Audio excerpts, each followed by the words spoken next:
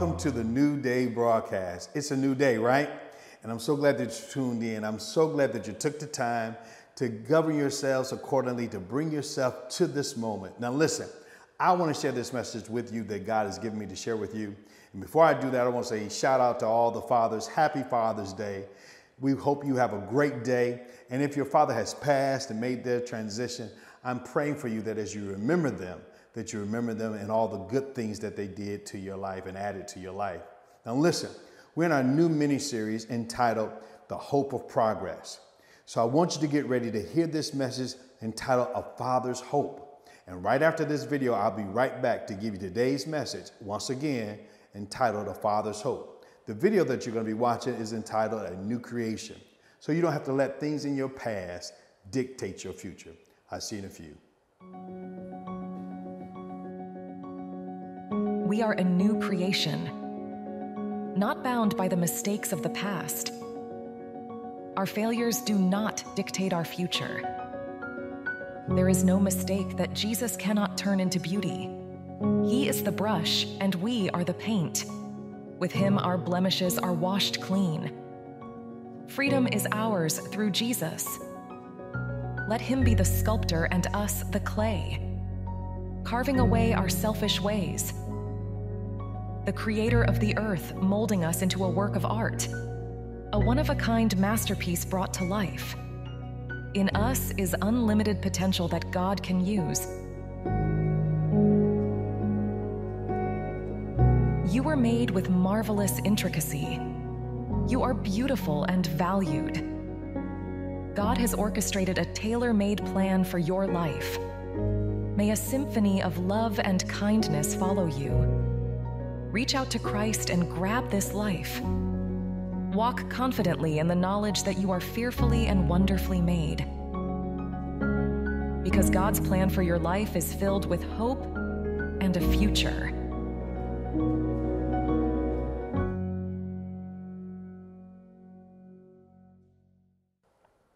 All right, so listen, a new creation, right? That video was right on time, right? And so you don't have to let anything in your past dictate or determine your future. Whatever mistakes, whatever sin, whatever things you did wrong in your past, they do not have to determine nor define your future, because God and in Christ, everyone is made new. Now listen, as I stated earlier, I want to share with you this message entitled A Father's Hope. Yeah, a father's hope. On this Father's Day, as we talk about the hope of progress, I want to talk about a father's hope. Now listen, remember, progress is measured, sustained, forward movement in the right direction. Again, progress is measured, sustained, forward movement in the right direction. And then last week and the week before, we gave you a definition for hope. The Bible says that hope is a confident expectation of good, that you have a confident expectation of good, that things are going to happen in your life. And that's biblical hope. So it's not the world definition of hope where you're wishing and you're crossing your fingers, or you may have a good luck charm and you're just hoping things work out. No, when you have biblical hope, you have a confident expectation of good, which I like to call Godfidence. Now listen, as we talk about the Father's hope, I want you to pay attention to this. Just in case you didn't know it, just in case you missed it, I want you to be very clear today, and I want to drive home this message, that your hope of progress, the confident expectation that you're going to move forward, and you're going to move forward in a goodly way, in the right direction, that hope, saints of God, listen, that hope is always going to be under attack. That confident expectation will always be under constant assault by the enemy and his forces, things that are going to work against you, negativity, even sometimes people. Negative people, toxic people can work against your hope and work against your confidence. And so I want you to understand that it's always going to be under attack and under assault, because the adversary does not want to see you progress. Fathers, the adversary doesn't want to see you progress. Mothers, sisters, brothers, children, youth, the enemy does not want to see you progress. During this summertime, he does not want to see you progress. He doesn't want to see you, get a summer job and do well. He doesn't want to see you take some classes. He doesn't want to see you move forward in your job or move forward in the dream or move forward in the plans that God has for you. You know, that future, that hope that God has for you. Well, the enemy doesn't want you to move forward in that. So what he's going to do, he's going to cause certain things to happen in your life in order to tempt you to quit.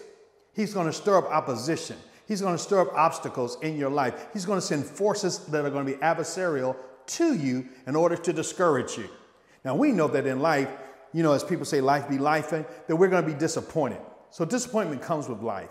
But discouragement is where your spirit man, your soul man gets weak and gets discouraged to the point that you want to quit and give up. And that's where the enemy wants you to be. The enemy wants you to be on this Father's Day, on this week. The enemy wants you to be discouraged. And so I've come to tell you that you don't have to worry about that.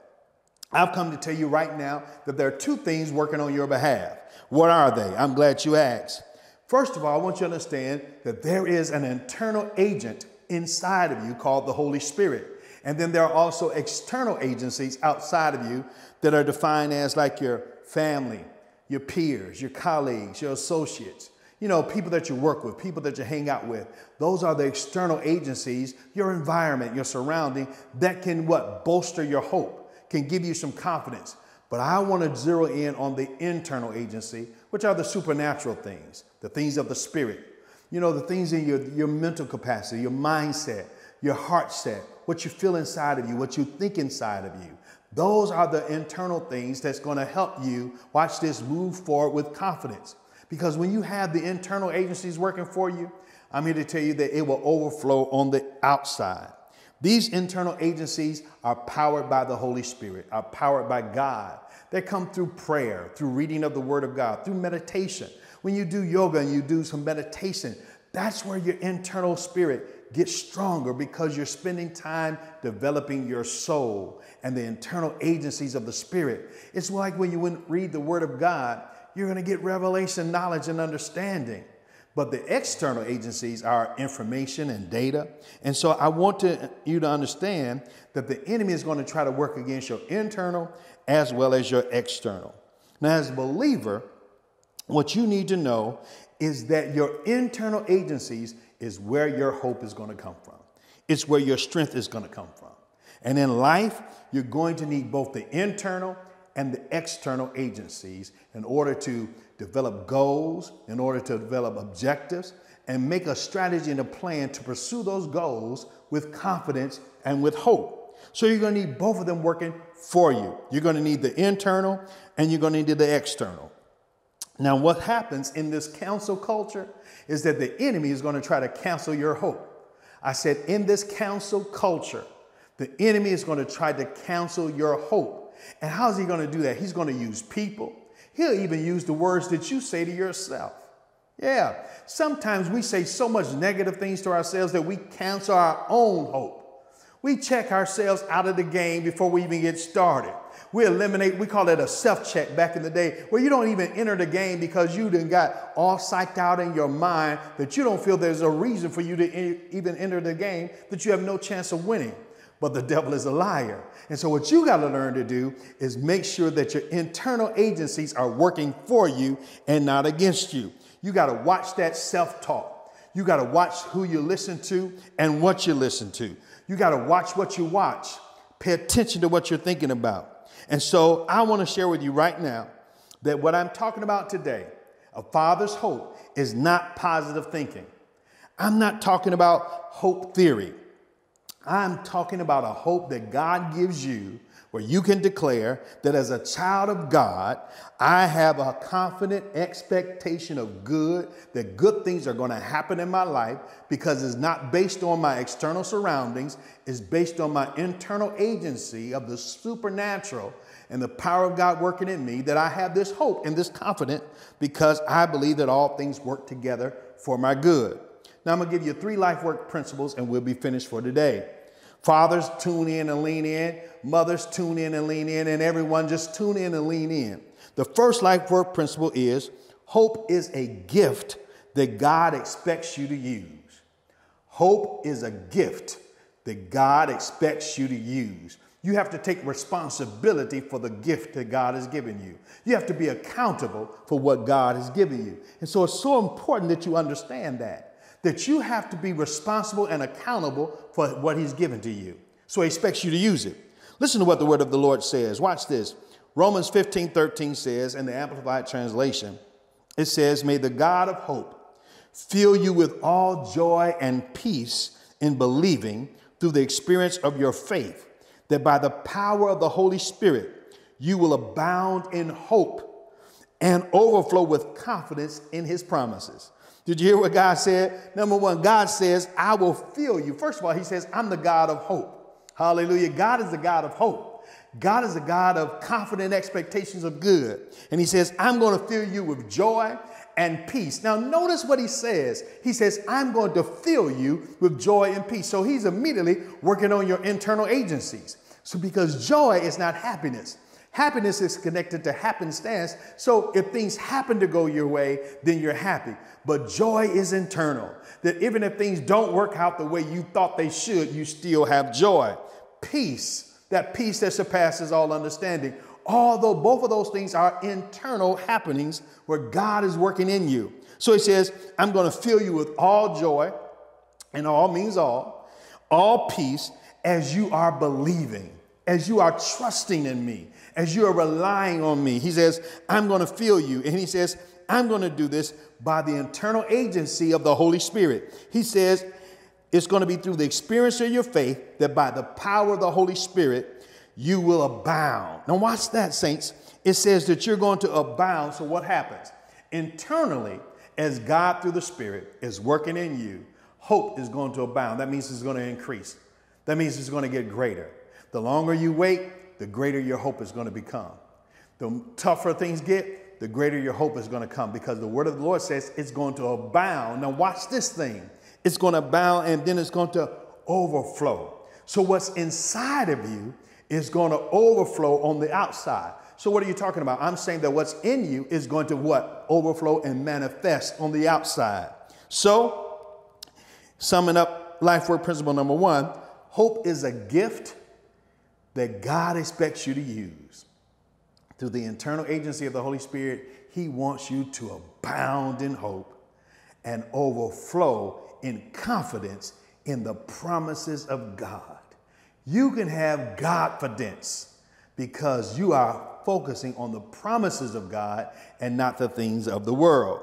Life work principle number two, there is a hope in Jesus when life be lifing. Listen to what Mark says in Mark's Gospel, chapter 5, verse 21 through 24 in the Message version. It says, after Jesus crossed over by boat, a large crowd met him at the seaside. One of the meeting place leaders named Jairus came. When he saw Jesus, watch this, he fell to his knees beside himself and he asked or begged. My dear daughter is at death's door, he said. Come and lay hands on her so she will get well and live. Jesus went with him, the whole crowd tagging along, pushing and jostling. Three things I want to point out here. The first thing is there's always hope in Jesus. Whenever life is life, and whenever trauma comes in your life, whenever things come, adverse situations come up in your life, I want you to understand. Now, like this man, you cannot literally go to Jesus, but what you can do is pray. That's what this is. This encounter that this man Jairus has, this father has with Jesus, can be formed and fashioned as a prayer today. So fathers, listen to me. When life comes at you, and it comes at you hard, when you get that curveball, when you get the wind knocked out of you, when the bills come, and when things come and challenge you, when your relationships get rough, when things come to challenge you, you need to know that you have hope in Jesus. So you what? He's what? A prayer away. You have to begin to pray. You have to begin to hope in Jesus. And that's what this father did. This father did not get on the phone and call somebody else. This father went to Jesus. So what does that mean? That means you have to go to Jesus first. Before you do anything else, you need to first go into prayer. Pray about it. Talk to God about it. Listen to what God is saying. So when he goes to God, he was shooting straight. He says, listen, my daughter is at death's door, and I need you to come and lay hands on her, and she will get well and she will live. See, saints of God, I need you to understand that hope has a voice. Yes, you have to decree and declare what you're expecting God to do. In your prayer, this father was so clear, he decreed it. He said, this is what I believe. He said, I believe that if you come and lay hands on her, she will get well and live. She's on death's door. She's knocking on death's door. She's one step away. She's on life support. She's on death's door. That situation that you're in is hopeless, but there is a hope that you have in Jesus. So go ahead and declare what you believe and what you're expecting God for. See, you have to be really confident. And so this man says, I believe that if you come and lay hands on her, she will get well. And not only get well, she will live. She's on death's door. A father's hope is where you're able to go to Jesus in prayer. You're able to look at that situation, take that situation to Jesus in prayer, and then be so confident, not in yourself, but in God and in the promises of God, that you believe in the power of God, that you can open up your mouth and declare what you're expecting. I'm telling you right now in Jesus' name, I'm expecting something good to come in my life as a father. I'm expecting something, and I'm praying that you would expect the same thing, that something good would come for you and come towards you in your life. And so he declares it, and then watch what happens. Hope, Jesus, hallelujah, took that confidence, and the Bible says he started walking with the Father. Someone say progress. That's right. Put it in the chat. Progress. So what did they do? He goes to Jesus. He tells Jesus what he needs, and then they're now walking towards his home. Progress. Life work principle number 3, and the last life work principle. Don't let life and the traumas of life take your hope. Watch this. Mark 5, verse 35 to 43.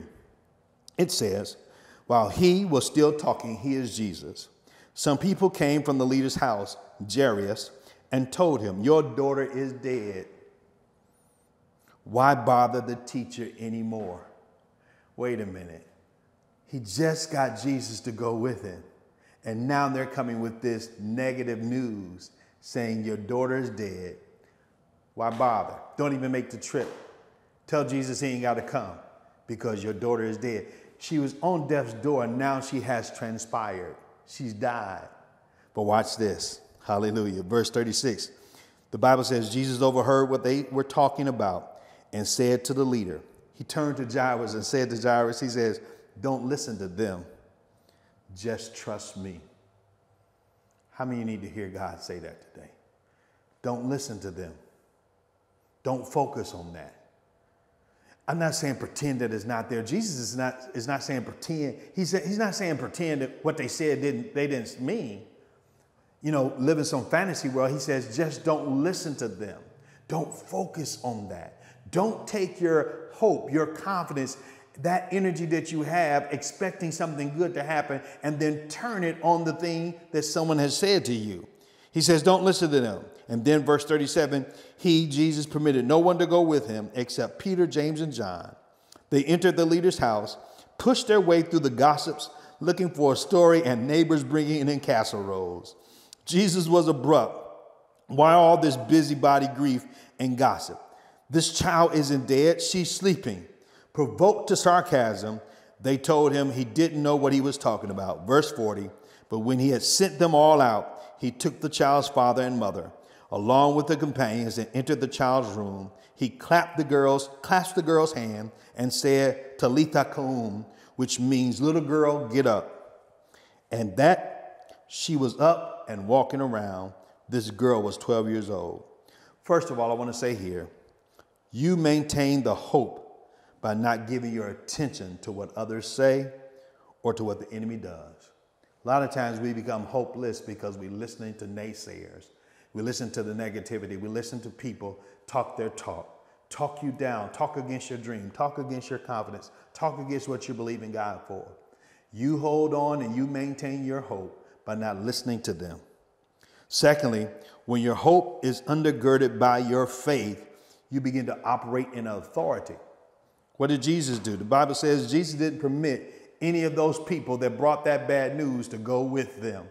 See, listen, you got to stop letting negativity ride with you. You got to stop letting people that are, raining on your parade, talking about this ain't going to happen, this is impossible. Don't let them hang out with you. Stop. Separate yourself from toxic people. Separate yourself from negative thinking.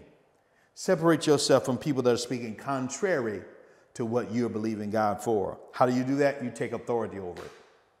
Take authority over it. Tell them, yeah, thank you very much, and you keep on moving. Stop them right there. Don't let them ride with you. And then the final thing is, the Father's hope of progress was not taken from him by life and by life's traumas and by the enemy nor people. Why? Because he kept his focus on Jesus. He kept his hope on what Jesus said. He kept his hope on the promises of Jesus. And because of that, his hope was not taken from him. Fathers, hear me today. I know it gets tight. I'm a father. I know what it feels like. Even as your children grow older, you still have a hope and a confidence, and things and choices that they make, your children make, or life comes, and it's coming to dash your hope. But don't let your hope be taken from you. Hold on to it. And do you know, in the words of Tasha Cobbs, he's in the room. Well, when Jesus walked in the room and put all the doubters, all the gossipers out of the room, he pushed past all of them. The Bible says he told her to get up. And the Bible said, remember in Romans 15, hope begins to abound and hope begins to overflow. So I want to tell you, keep your hope, fathers. Keep your hope, mothers. Keep your hope, people of God. Keep your hope in Jesus, because God has some good coming in your life. Let's pray. Father, I thank you today for this time to spend this word and share this word with your people. I pray today, Lord God, that the word was effectual. I pray, Lord God, that it added value to their lives. And now I pray for salvation. I pray your perfect will be done. I pray, Lord God, that your spirit move. And I pray that every believer and listener would have hope, a confident expectation of good, and that it will abound and overflow into Godfidence. It's in Jesus' name we pray. Amen. And it is so. Listen, if you prayed the prayer and you want to be connected to Christ, or you want to be connected to this ministry, just follow the information right there on the screen, and we'll reach out to you. We'll be sure to get a response back to you so that you can be added to the roll, because we want you to be connected to Christ, connected to his church, and connected to his commission, which is ministry. Next, I want to thank you all that have given, and I want to encourage you to give today, that if you're blessed, if the word added value to your life, if you're so inclined, sow a seed, give an offering. And we'll thank you for that in advance in Jesus' name. Well, listen, that's my time for today. I'm so glad again that you tuned in to this broadcast, and I pray that it's added value to your life. And remember, a father's hope, a father's expectations, according to the word of God, cannot be cut off. In Jesus' name, it is so, and so it is. Amen.